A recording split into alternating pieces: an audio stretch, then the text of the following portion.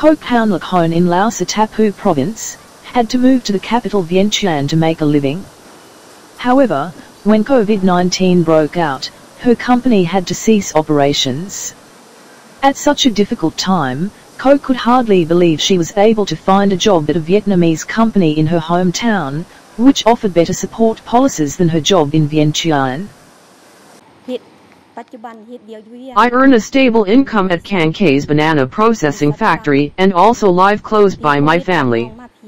Besides monthly income, the Vietnamese company also supports its employees with food and rice each month. After working here for over a year, my life has become better. I hope I can work for the company long term. The Vietnamese company has also provided accommodation for my family, and pays due regard to workers' lives. The Vietnamese company owns more than 1,000 hectares of high-tech organic banana plantations in Zazeta district, Atapu province. It produces clean agricultural products and posts an annual revenue of over $30 million. With global demand rising, the company plans to further expand the cultivation of banana in the province.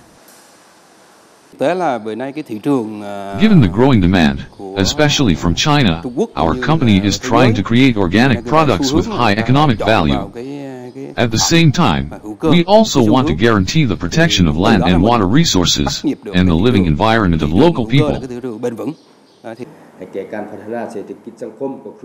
Vietnamese company's projects not only helped alter the farming methods of local people, but also made significant contributions to generating more jobs on stable incomes. It has also produced various products that are eligible for export.